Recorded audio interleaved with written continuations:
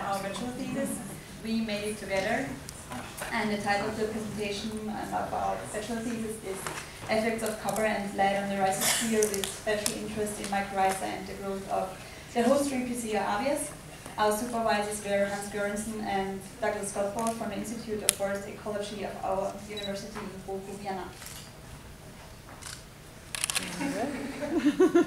20 seconds. So the race starts. I'm going to start with the introduction about mycorrhiza in spruce stands.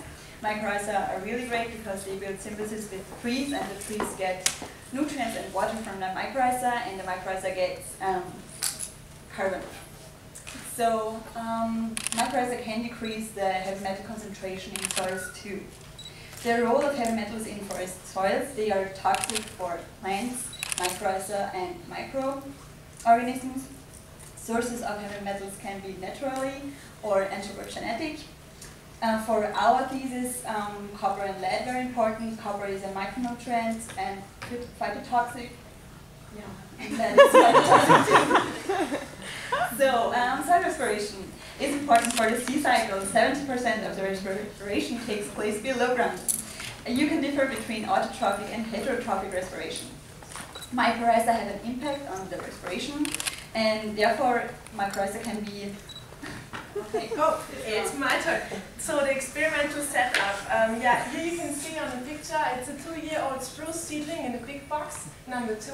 In between, number 3, there's a mesh 50 micrometers, so the mycorrhiza can grow into the polluted box, number 4.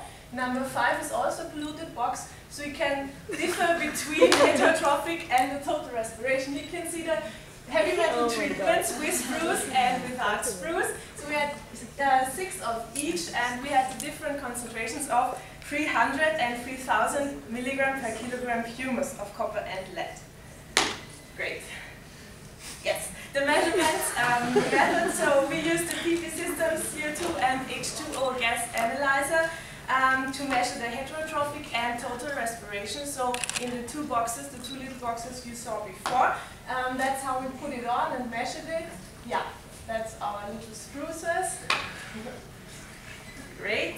So we measured the biomass, the height and the number of twigs, the above ground and below ground biomass, the visual appearance of mycelial strands under the microscope, and also the copper and lead content in soils and in roots. So yeah, extractable in that part. Coming very shortly to our very interesting results, here you can see the height and the total biomass of our experiment. As you can see, the lead 3000 and 300 performed the best, which was really crazy. So yeah, there is a significant difference between the polluted and unpolluted samples. Here you can see the mycorrhiza appearance of our experiment.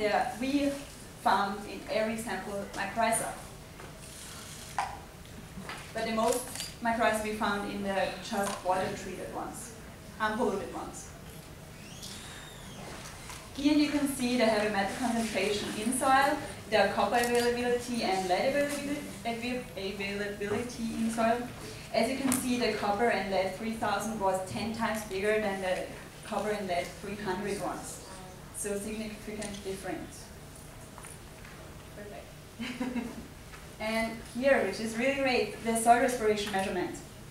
You can see the difference between the heterotrophic and total respiration, and we were really lucky because we could show that there is mycorrhiza respiration, because there is a significant difference between the total and the heterotrophic respiration, but just in the control group, so just in the unpolluted ones.